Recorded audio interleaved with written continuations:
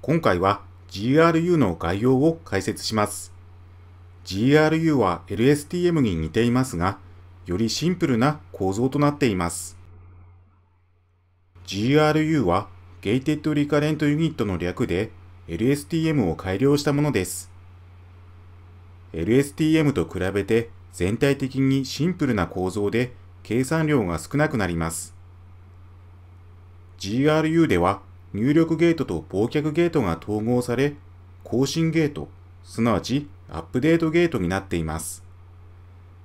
また、記憶セルと出力ゲートはありませんが、値を0にリセットするリセットゲートが存在します。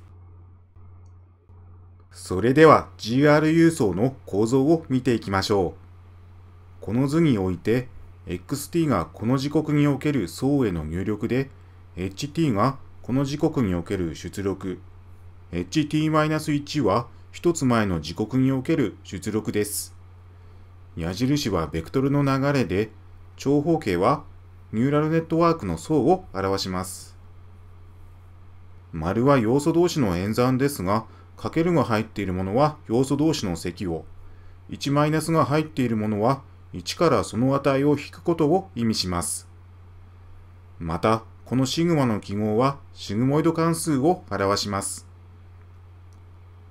全体的に LSTM と比べてシンプルな構造をしていますね。記憶セルもありませんし、ゲートの数も少ないです。こちらのオレンジの線で表されるのが更新ゲートで、青の線で表されるのがリセットゲートです。リセットゲートでは過去の情報にリセットゲートの値をかけることで過去の情報をどの程度捨てるかが調整されます。